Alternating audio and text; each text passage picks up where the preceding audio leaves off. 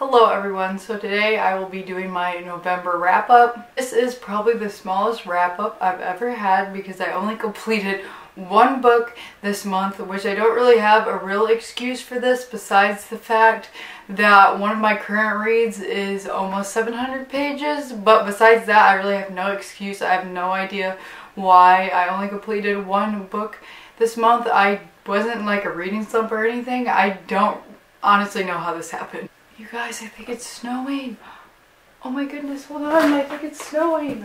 I can't tell if it's snow or rain. Okay, that is definitely snow. I saw the light. It's snowing. I'm so happy. First and only book I completed this month was Pet Sematary by Stephen King.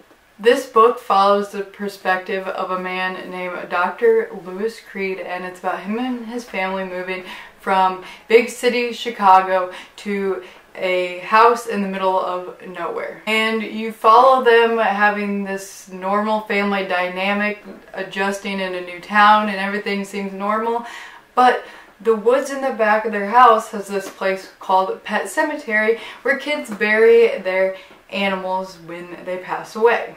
And the story basically takes place with some creepy stuff starting to happen around Pet Sematary. I feel like most of us know that much about Pet Sematary. I feel like most people know like the premise, but I just wanted to put that out there for you guys in case you didn't know. I love this book a lot. This was my first Stephen King book to ever read, and I got so sucked into the story.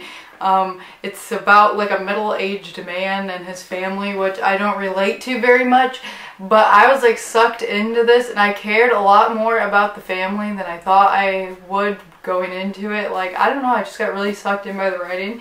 So definitely plan to read more Stephen King books. I rated this 5 out of 5 stars. It is snowing. It's snowing a lot more now. I can see it now. It's definitely snowing, not rain. I had to call my boyfriend and tell him. I'm so excited.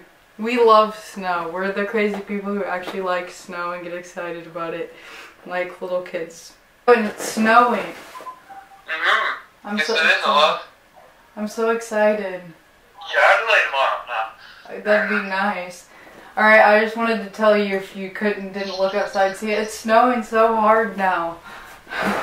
Really? It's nothing over here. Yeah, I'll send you a video. So this is my current read, and this is a big book. This is almost 700 pages, and the writing definitely isn't big. So this is what I've been reading the majority of this month, and I'm so close to being done.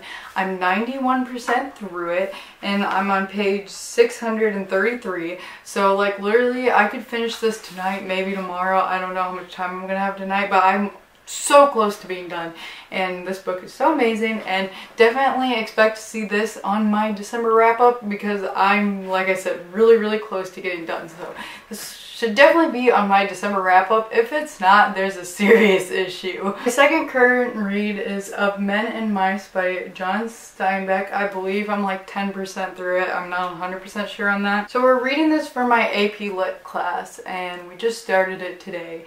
It's a very short book, so definitely expect to see this on my December wrap-up. This will 100% be my December wrap-up because I have to finish it for class, so there's no other option but to finish this. So I hope you all enjoyed that very small wrap-up. I promise I will do better for December. I don't know why I haven't been reading that much lately. It's crazy. I don't know what's going on. I'm not, like I said, I'm not in a reading slump. I just like, I read when I feel like it, and I feel like I'm reading a decent amount, but I'm just like not finishing books. I don't understand like what's going on. Maybe I'm like slowing down with reading, like for some reason I'm not reading as fast. I have no idea why, but I just seem like I'm reading just as much as normal, but I'm not completing as many books as normal, so it's really weird. But yeah, I hope you guys enjoyed, and I'll see you in the next one. Bye!